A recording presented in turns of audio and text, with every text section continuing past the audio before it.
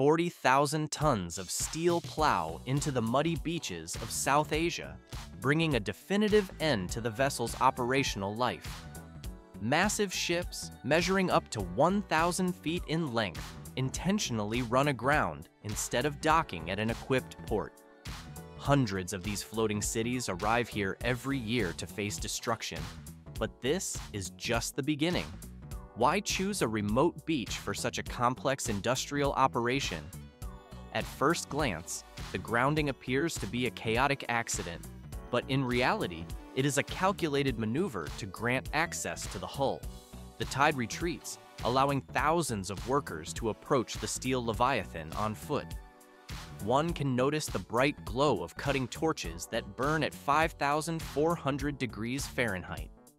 Laborers dismantle the structure piece by piece, from individual compartments to complex pipelines, for wages of less than $4 a day. The ship is cut apart until it vanishes completely, as if it had never existed. It does not end at this stage. More than 90% of the ship's materials are recovered for recycling. This high efficiency, however, is achieved within a hazardous working environment. The salvaged steel leaves the beach, ready for rebirth in a new form. 100,000 vessels. This number defines the massive scale of the global commercial fleet today. Shipyards launch around 2,700 new units yearly. Why must these steel giants eventually face dismantling? At first glance, a metal hull seems built to last forever. But in reality, a ship operates efficiently for only about 25 to 30 years before economics dictates its end. 400 to 500 older ships leave service annually.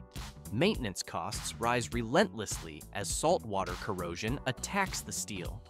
Rust eats deep into the plating over decades of sea travel, weakening the hull structure. But this is just the beginning of the structural decline. It is visible how cargo holds and engines eventually fail to maintain original safety standards. Complex machinery systems become outdated against modern requirements. Global emission standards now mandate reduced sulfur content in fuel, making older vessels legally obsolete. Yet, not all ships retire due to age alone. Collisions, groundings, fires, or mechanical failures can strike suddenly. One can observe cases where repair costs exceed the ship's operational value. Dismantling remains the final solution for the vessel's journey. 70% of global shipbreaking activity is concentrated within just 3 major sites in South Asia. When a vessel finally reaches the end of its life cycle, its destination is likely Alang in India, Chittagong in Bangladesh, or Gadani in Pakistan. These locations provide wide coastlines and an enormous demand for scrap steel. But this is just the beginning. Why do these ships head for the beaches instead of specialized facilities? Ideally, one might imagine complex salvage operations at sea involving cranes, robots, and structural simulations. But the economic reality dictates that the ships must be towed straight onto land where labor is cheap. In Alang, hundreds of ships are driven directly onto the shoreline every year. One can notice how the hulls stretch along 6 miles of sand, forming a massive open-air dismantling assembly line. It gets more complex further on. Chittagong utilizes a specific beaching method, forcing ships high onto muddy shores, using the full power of the tides to ground the massive weight. Gadani was once the fastest center in the world, though significant risks accompanied that speed. At first glance, the methods seem chaotic, but in reality, all 3 yards perform the same critical task. They strip apart tens of thousands of tons of steel from the frames. The material flows back into the global economy, ready for a new purpose. 3 to 6 million United States dollars. Exactly this amount is generated by a typical cargo ship before a single torch is lit. Buyers, typically scrap steel traders or shipbreaking companies, conduct a rigorous assessment of the vessel. They base the value on 2 critical factors: the tonnage of recoverable steel and the current market price of scrap. One can notice that cruise ships command even higher valuations during this phase. Why do these passenger vessels differ so drastically in price? Because they contain large quantities of non-ferrous metals, stainless steel, and expensive interior equipment. But this is just the beginning of the calculation. At first glance, dismantling seems like simple destruction, but in reality, it falls into two categories: breaking for scrap and dismantling for component reuse. Most of the steel, copper, and aluminum are recovered alongside electrical cables. It is visible how propellers, shafts, and machinery systems are extracted from the hull. The process is only gaining momentum. Mechanics carefully remove valuable components, such as engines and navigation equipment. Hydraulic pumps and generators undergo inspection before being resold to smaller vessels or local markets. Thus, before the ship is officially cut into sections, it completes its final economic role. The vessel becomes a source of raw materials for many different industries. The assessment ends, ready for the breaking stage. A team of tugboats takes on the task of towing the vessel into the scrapping yard for the last journey of its life. Why does this critical moment always take place during the few hours of high tide? At first glance, the ocean depth seems constant enough for navigation, but in reality, only the rising seawater lifts the massive hull, creating enough depth for the tugboats to control the direction and thrust. This ensures the ship can slide deep onto the sandy beach without drifting off course or getting stuck offshore. If the calculations are wrong, the entire operation faces major difficulties. One can notice how the ship moves onto the beach under its own momentum when everything goes according to plan. As the tide recedes, the hull settles firmly into the shoreline, exposing the enormous underside that has remained hidden beneath the water for decades. But this is just the beginning of the transformation. From a vehicle of transportation, it becomes a massive material waiting to be dismantled. Hundreds of workers move through every steel compartment to dissect the ship from the inside out. The first stage requires completely emptying the ship's compartments of all loose items. Workers dismantle the interior, removing doors, tables, chairs, and lights. At first glance, this seems like chaotic demolition, but in reality, every item is inspected to determine whether it can be reused or resold. Stainless steel railings and electrical wiring are ripped from the walls alongside ventilation systems. For cruise ships, this work is far more complex due to the sheer volume of amenities. Areas such as theaters, cinemas, gyms, and swimming pools must all be stripped manually. Hundreds of cabins require individual attention from the crews. Many valuable components such as industrial kitchens, sound systems, and air conditioning units are removed intact and sold on the market. It gets more complex further on. The environmental handling team takes over once the interior layers are removed. They pump out residual oil from the tanks and treat sludge, wastewater, and any chemicals remaining in pipelines. This is an extremely critical step in the safety protocol. Even a small amount of flammable gas or uncollected oil can turn the flame of a cutting torch into an ignition source. It is visible how the ship is left with only an empty steel framework after the cleaning process. Workers erect scaffolding and mark the cutting lines on the metal plates. The process is only gaining momentum. 3,000 degrees Celsius is the temperature oxyacetylene torches reach to pierce steel plates nearly 3 centimeters thick.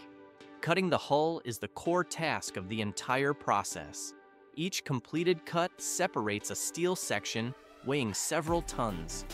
One can notice how the block is carefully rigged with cables before being dropped onto the sand by gravity. The sound of steel hitting the ground always echoes, signaling that another part of the ship's body has been severed. Tractors drag these large sections deeper into the yard to be cut into smaller pieces. 3 teams of workers, including steel cutters, transport crews, and cable recovery teams, work continuously to recover as much material as possible. Depending on the size of the ship, this entire stage can last from several months to more than a year. Thus, the vessel fully transitions into raw materials for the next production cycle. 12 to 16 hours a day is the grueling schedule endured by ship-breaking workers on the coast. For this intense physical exhaustion, they earn only about $3 to $4 United States dollars per shift. The entire stage of breaking down a single vessel can last from several months to more than a year of continuous labor. The specific duration depends heavily on the size of the ship. But this is just the beginning of the harsh reality. Why does this heavy industry rely more on human labor than advanced machinery? Automation seems safer, yet machines lack the adaptability to navigate the intricate, rusted interiors. Consequently, the work remains dependent on manual effort. This reliance keeps the risk of accidents ever present during operations.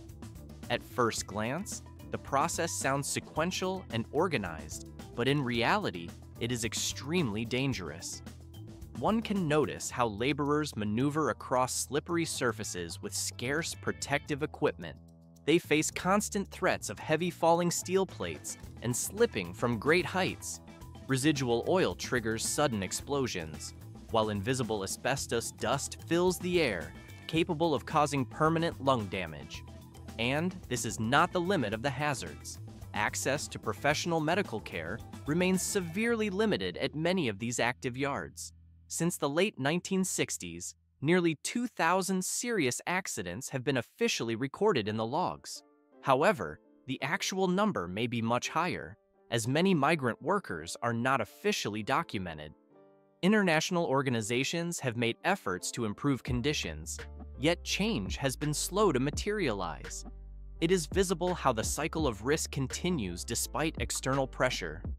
Everything only gets more complicated for the workforce. Outside the yards, the struggle follows the workers home to makeshift housing, lacking clean water and basic sanitation. This physically demanding yet unstable work limits access to education and insurance. Therefore, few opportunities exist for alternative livelihoods. Thus, many workers remain tied to this dangerous occupation for years. 40,000 tons is the weight of steel recovered from a single large cruise ship. A medium-sized cargo ship typically supplies between 10,000 and 25,000 tons. Why has this industry existed for more than half a century? Dismantling is slow and difficult work. The answer lies in the enormous economic value of recycled steel. Workers cut the ship piece by piece, turning every steel plate, pipe, and structural frame into a resource. One can notice how the metal is sorted before being sent to the furnace. The steel is reborn as billets, rebar, and plates used in bridges and roads. But this is just the beginning. At first glance, it seems like simple salvage, but in reality, the process is critical for the environment. Recycling saves up to 70% of the energy compared to producing steel from ore and reduces carbon dioxide emissions. Beyond steel, copper from wiring and aluminum from railings are recovered at high rates. It is visible how workers separate brass from propellers and stainless steel from kitchens. These materials have long service lives, helping to reduce pressure on natural resources. The camera glides over mechanical components like compressors, generators, pumps, and navigation systems. These parts are inspected and resold to local markets instead of being melted down. From a ship that appears to have lost all value, the industry generates millions of United States dollars. The equipment continues its journey in new projects. 0% waste is the theoretical goal of the circular economy when dismantling giant vessels. Shipbreaking is often described as a major victory for global recycling efforts. Steel is recovered in massive quantities, resources are conserved, and global emissions are theoretically reduced. At first glance, this looks like a triumph of sustainability. But in reality, the environment often dies somewhere else. The price paid at these yards is no longer abstract numbers on a spreadsheet, but poisoned soil, contaminated water, polluted air, and human lives. Why does the beaching method remain so widely used despite the obvious risks? To the observer, it looks like a primitive way to dismantle a modern vessel. But without proper waste treatment systems, driving the ship onto open beaches drastically reduces the operational costs. One can notice how hazardous fluids seep directly into the porous sand as the steel hull is breached. A single ship contains dozens of dangerous substances, from asbestos lining the piping to layers of lead-based paint on the hull.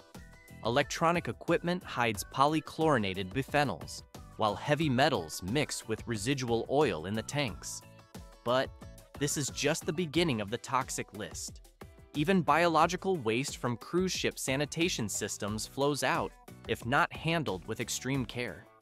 These substances seep deep into the coastal soil or flow directly into the sea, causing contamination that persists for decades. Measurements in many areas near shipbreaking yards show that concentrations of heavy metals far exceed permitted safety levels. Fish populations and marine life decline sharply as the water quality deteriorates. Land becomes degraded beyond repair, and local residents face serious, long-term health problems. Thus, the dismantling process concludes, but the ecological footprint remains on the coast. 10 to 15 years is the extended duration required to fully dismantle a single nuclear submarine. Only the United States, Russia, and the United Kingdom possess the technical capability to handle such complex vessels. One can notice how specialized facilities isolate these hulls, far from standard scrapping beaches to prevent contamination. But this is just the beginning of the industry's restrictions.